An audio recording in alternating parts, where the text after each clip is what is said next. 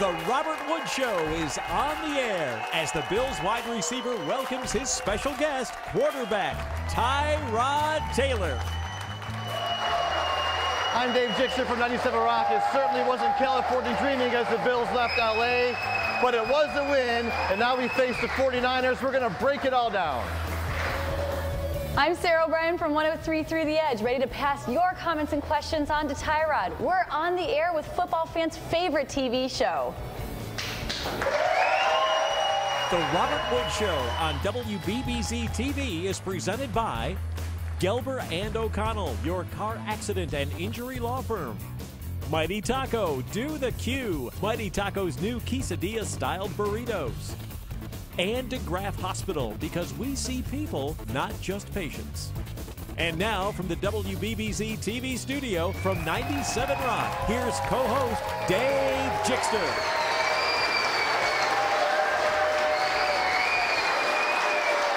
Welcome to the Robert Wood Show. I am Dave Jixter from 97 Rock, and this is Tyrod Taylor.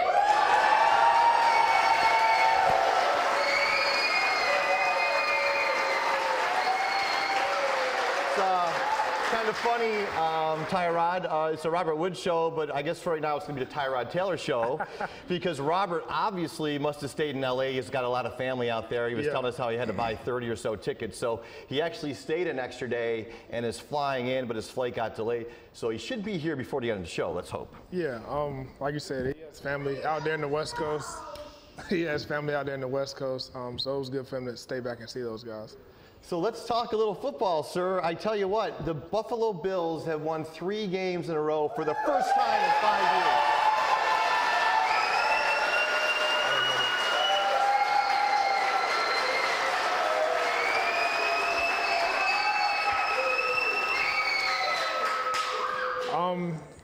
I didn't know that stat actually, but I mean, we're just taking it game by game, not worrying too far ahead, just trying to focus and execute each and every weekend.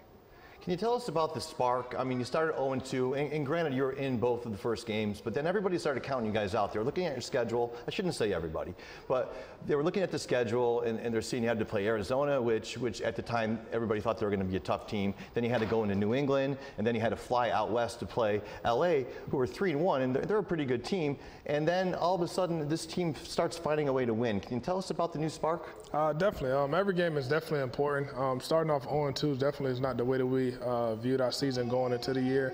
But we had to bounce back, and that's something that the guys did in the locker room. We never started pointing finger, blaming people. We just stayed together, and we're just battling it out right now.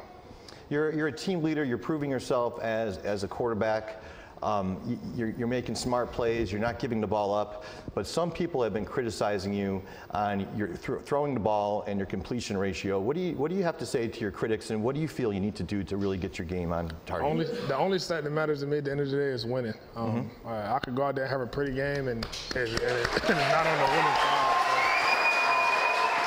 Like I said, the only thing that matters to me is winning. Every weekend, every Sunday is not going to be a pretty statistical game, but we got to find ways to win, and that's what we've been able to do. And like I said, it's not going to be pretty every weekend. How do you feel about the play calling so far? Anthony Lynn taking over Greg Roman after the second game, and you guys are 3-0. Does that have anything to do with it at all? We're just going out there and playing together. I think the team is definitely playing complementary football. Offense is feeding off the defense. Special teams is bringing the energy as well, too. It's definitely a new play caller back there, but I think the guys on the offense are just coming together and holding each person accountable and going out there and playing for the man beside you. It's definitely tough when you lose an offensive coordinator early in the season, but like I said, no one started to blame other people. We didn't point fingers. We just found a way to win and looked internally and see what can we do better and just strive to get better.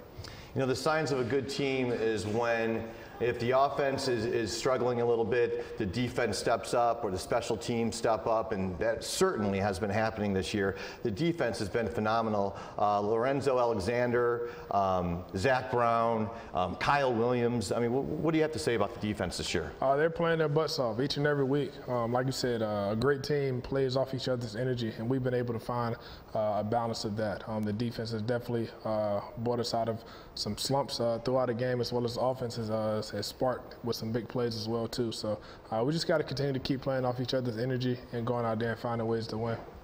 I noticed yesterday you checked a lot of plays, you called some audibles.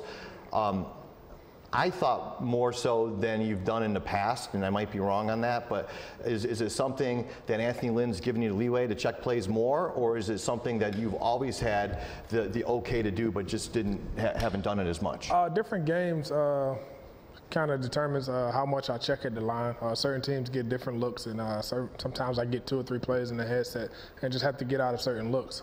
But yesterday was an opportunity where I could go out there and change some plays at the line. We have a no huddle package as well too that we use right before the halftime situation, the 2-minute. But each game is going to be different when it comes to that. Some games you're going to have the ability to check at the line, and some games you're not. You know, I found out you guys flew out Saturday. Is that correct? Yes. I was kind of concerned that the team might come out a little flat. You know, it's a cross-country flight or whatever, but yeah. That wasn't the case. Yeah. Coach Rex said that they've done studies, and they say you either go out a week early or you go out the night before. There's 2 different ways, and we felt that what's best for our team was to go out the night before, have meetings, keep it short. But I think guys reacted to that schedule pretty well. Like you said, we didn't come out flat. We was able to come out with some energy, and I think moving forward, our West Coast trips will be like that as well. Tyrod, this team really has to be starting to gel. I mean, 3 games in a row. Everybody seems to be working together. Tell us about the atmosphere in the locker room after the game.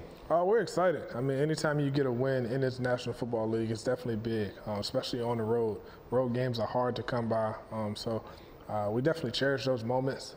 We had a victory Monday today, so we was off, but I went over to the facility early, and guys are still there. Trying to get better, take care of their bodies. I just think the team is definitely together, more together than I felt in my 2 years here. So looking forward to the things we can do as a team. You were 12 for 23 for 124 yards and 2 touchdowns. 2 touchdowns is a big number that sparked the Bills' victory. But there was one little problem there, is when you did not line up behind Eric Wood. Yeah. And I'm sure nobody said a word to you after the game. Nah, everybody says something. Yeah, that was definitely not one of my best moments as a quarterback, but just trying to get the formation situated and didn't even pay attention to who I lined up behind, but made up for it on 3rd and 19 though. Eric's a good friend of mine. I'm sure he joked around with you after the game. Can you tell us what he actually didn't. He actually didn't know what happened during the game. He kept saying, "Well, what happened? Was it a bad snap?" And I was like, "Don't worry about it." So a couple plays go by. He asked me again. I'm like, "Bro, don't worry about it." All right, we'll be right back with Tyrod Taylor. When we come back, we're going to head on over to the digital zone with Sarah O'Brien from 103.3 The Edge next.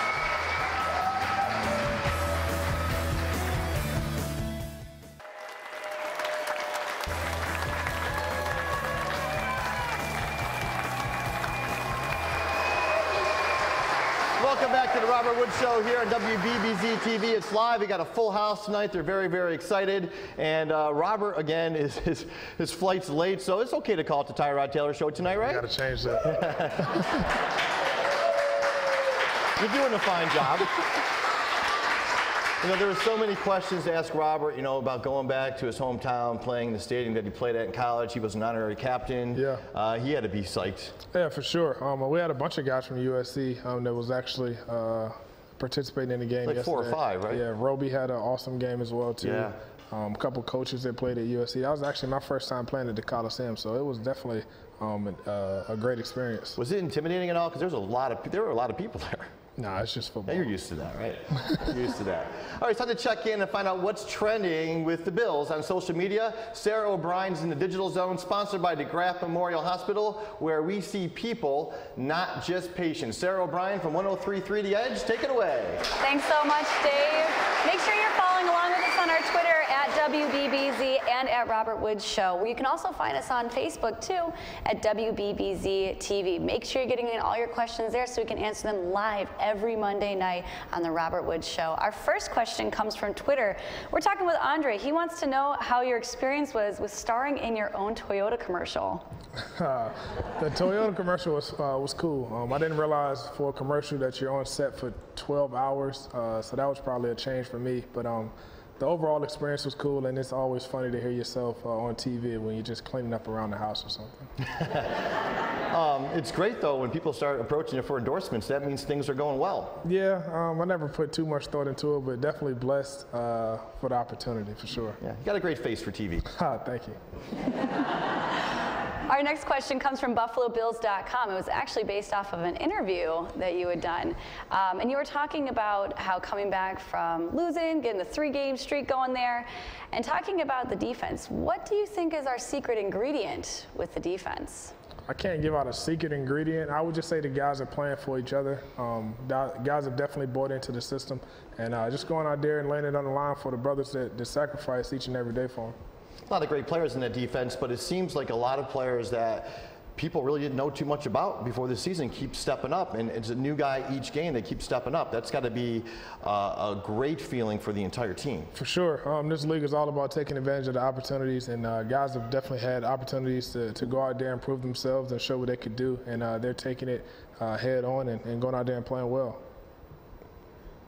Got another question for you. LaShawn McCoy just recently did an interview with The Record, and he was saying that he really could have pushed himself a little bit further on Sunday, saying that he could have easily had over 200 yards. Do you do that yourself? Do you reflect on the game and think about what you would have done, or do you just kind of put it behind you after you get the win? You definitely review the tape and go out there and see some of the plays that you left out on the field. Definitely, we didn't play a perfect game by any means. We found a way to get a win, but it's definitely some ways and some areas that we can clean up. And as a competitor, you want to be perfect every time you step on the field. So criticizing yourself definitely is something that makes you better in the long run. Do you have any comments on LaShawn's game yesterday? He played awesome. I mean, he definitely is a dynamic back, whether it's catching the ball out of the backfield or running. He's very special, and I'm glad that he's in the backfield with me. A lot of people are buzzing about Lorenzo Alexander, saying that he's the underdog. How exactly do you think that he got all those sacks? Do you think he got a lot of team support there, or do you think he did that all on his own?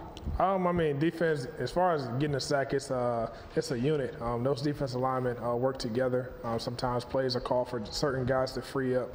The main thing is that he's just focusing in on his assignment and going out there and playing hard. He's a heck of a player, has played in this league for a number of years, and I would say he's definitely getting his opportunity to shine, and he's doing it. He's leading the league in sacks right now. That's awesome. Yeah, keep doing it. Yeah.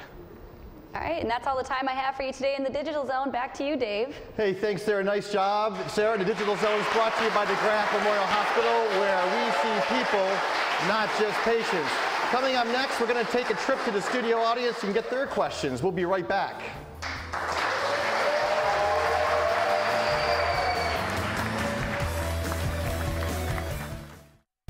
Connect with Robert with the Mighty Q Questions of the Week. Mighty Taco's new quesadilla grill press style burritos are available now at Mighty Taco. Chicken, steak, or just say cheese. The Mighty Q is the perfect way to do the Q.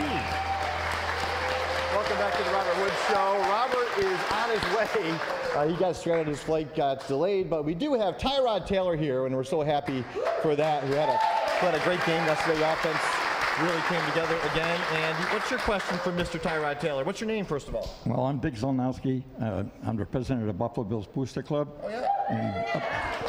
And, the Booster Club meets the last Tuesday of every month at 7:30 at the Knights of Columbus Hall, 1530 Kenmore Avenue. And we are sponsoring a trip to Cincinnati, so just Google Buffalo Bills Booster Club. You guys been around for a long time. Do a great job. Thank you. Since 1961. Wow. Well, my question you sort of stole my thunder about the jet lag. So my question to Tyrod is, how do you adjust your practice time when you're going on the West Coast? You don't have that much time. We didn't really adjust our practice time this past week. Because it was a 1 o'clock game, we try to stay on the same schedule.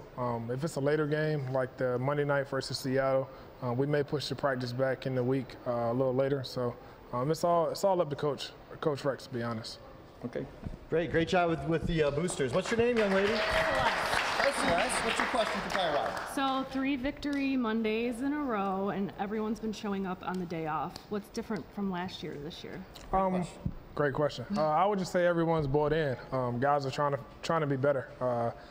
finding ways to, like I said, just critique themselves, whether it's taking care of their bodies, but just buying in. I mean, we're here for a reason, and that's to win games. So if everyone can get in on Mondays and find out what they didn't do so well in the previous game, then we're better off as a team. Great question. What's your name there, young man? Charles Pierce. Just step right down here. Charles Pierce. What's your question for Tyrod? I'm just wondering, what's the biggest hit you've ever taken in your career so far? The biggest hit? Jeez, there's been a lot of them. Yeah, try not to get hit so many times, but maybe my freshman year versus Clemson, that was a pretty big hit. I can't remember the guy that hit me, but it was a pretty big hit. All right, back to college, so hopefully you won't get hit too many more times. Nah. What's your name, pal? Nice jersey. Ross Rosansky. All right, I love that jersey. Me too. What's your question for Tyrod? When you were a kid, what sports did you play? Great question. I played baseball, football, track, basketball, little soccer. That's about it, though. Nice question. It would have been a better question asking what sports he didn't play. All right, we'll be back with Tyrod Taylor, hopefully Robert Woods. One member of our studio audience will receive a red card from Money Taco, by the way. Next up, we're going to play the Hot Shot Football Challenge with Tyrod. We'll be right back.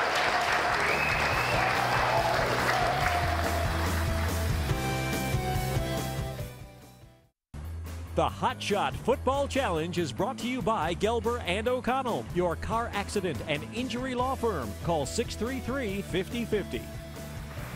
Welcome back to the Robert Woods Show. It's time to play the Gelber and O'Connell Hot Shot Football Challenge, where our winner will get a red card from Muddy Taco, and Robert is not here, so we have Team Tyrod Taylor. And what's your name? Nick. Nick from West Seneca? Mm-hmm. All right, pal. You play any sports? Yeah, football. Okay. Do you play quarterback, I hope? No, safety. Oh, safety. Okay. Well, listen, there's going to be a big challenge here. You're taking on Tyrod, but you can win because we're going to make Tyrod throw with his left hand, all right? Is that fair? Mm-hmm. All right, Nick, you go first. Good luck to you. Good luck. And just a little high. And Tyrod, you're going to go now. You'll go next. You're going to throw with his left hand. Now remember, everybody, that is not his throwing arm. All right. So step right back. All right, Nick, round number 2 here. Playing for that red card from Muddy Taco. Almost. All right, Tyrod.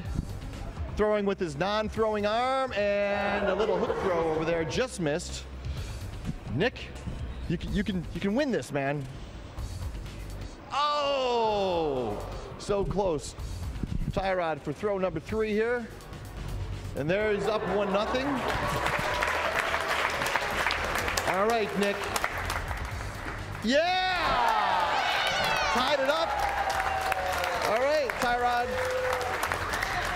Okay, Nick, step right up there. You can win it right here. You can win it right here. And we're going to take a short break. We're going to come right back and find the keys to beating the 49ers. We'll be right back.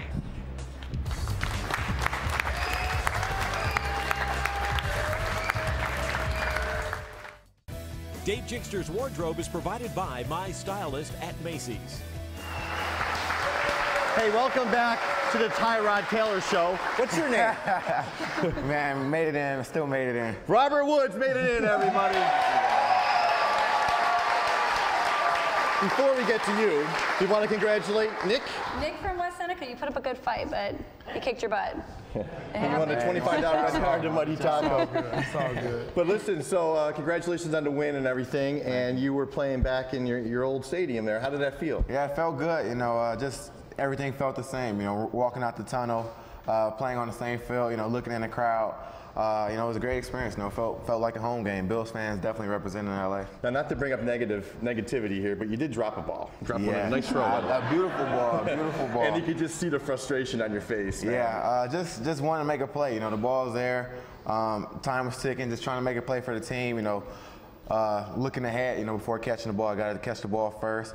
Was able to make a play after that. You know, Ty came back to me. Yes, you were. But just able to concentrate and finish the game, get a win at the end of the day. You return home, the crowd is going to be going bananas. First time you won 3 games in a row in 5 years. I mean, what are the keys now to beating the San Francisco 49ers? Just to play our game, execute for sure, but definitely just go out there and take care of the football. I think that's definitely one of the keys to our success is take care of the football, and that starts with me. I think, like you said, we've been doing well with turnovers, protecting the ball. Protect the ball, play solid offense, play solid defense, trust Anthony Lynn, once again, and treat it, game by game, play by play. And I think that should be the key to get the victory. Well, good luck, gentlemen. We want to thank you both for coming. Thanks, if you'd like to be a studio audience here, go to WBBZ.TV, reserve your spot. And next Monday, we're going to be talking about the 4th win in a row. On behalf of Sarah O'Brien from 103.3 The Edge, my good pal Robert Woods and Tyrod Taylor, good luck, guys, and thank you so much for coming out.